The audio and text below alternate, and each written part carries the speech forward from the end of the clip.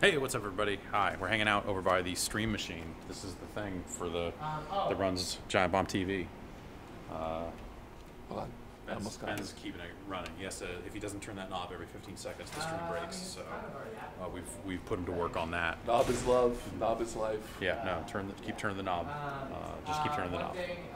I can, like, now that it's over here by us, I actually have a tremendous amount of power because I could just like get over here and just be like, all right, let's add text. And then what font do we want here? Times New Roman. Okay, all right. Times New Roman for sure. Yeah, it's a good font. It's a quality font. Hello, we are filming a thing now. What's up? And I can take that and just kind of make it bigger and just kind of float it across the screen. It sticks to the corners a little bit, but that's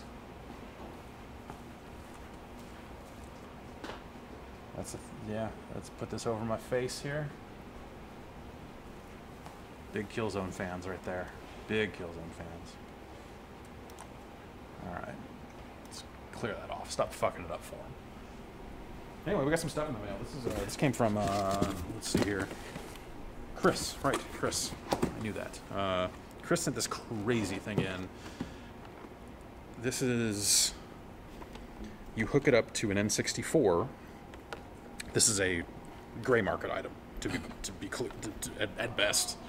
And so you drop an N64 in it, and then put any game into this, because there's stuff in a game that a real game has that this stuff might need, and then you can just straight up load stuff off of a CD onto an N64. They sold these back in the day, and Nintendo was not happy. Shut down various sellers and all this sort of stuff. It's a crazy device. I've never actually seen one in person before. They were kind of a big deal back then because, yeah, it was just a wild device. The CD64 Plus here. He sent along, power supply for it and stuff, so I'll have to try to hook it up and see how it goes. And they sold it on cheap too. Vinny messing with the Giant Bomb TV right now. Does Vinny do it? You got either let him take the fall or set him straight. That one's up to you. Yeah, we'll just let Vinny take the fall for that. Good. Definitely, it was definitely Vinny doing that. Encloses my donation to the Jeff Gerstmann Home for Wayward Video Games. I have not used the CD64 in about 10 years. I hope the CD-ROM still works. Keep up the awesome content. Best, Chris. And there's some other stuff in here. Power supply for that thing. It's a pretty weird thing, huh? Yeah. I think you could upgrade the RAM, I think, like, depending on...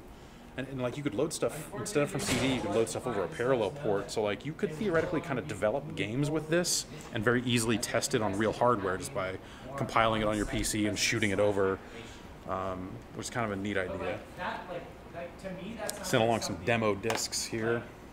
Some bonus discs here. I played the shit out of this. Rebel Strike preview disc. It had the Star Wars arcade game. Oh, really? Yeah. Yeah, look at that. Yeah, I played that a lot. That's I think fucking it came cool. Through Nintendo Power? Alright. I can't be 100% sure. That's awesome. I'm going to check that out for sure. And then classic Zeldas, and then the 2-game bonus disc with Master Quest on it. And then also a USB Weird. NES, well, NES style, definitely not official, controller. It says made in China here in big letters on the back, so just like all the real Nintendo controllers be doing. This feels alright for not official. You know what? It feels less than alright now that I hit the buttons a few more times. Yeah, they've got a real spring to them. Yeah. Which I like in a fighting game button, but not necessarily a controller button. Yeah. You can probably Smash Brothers with that. That's a kid's game. It only uses 1 or 2 buttons, right? Yeah. Alright. Well, cool.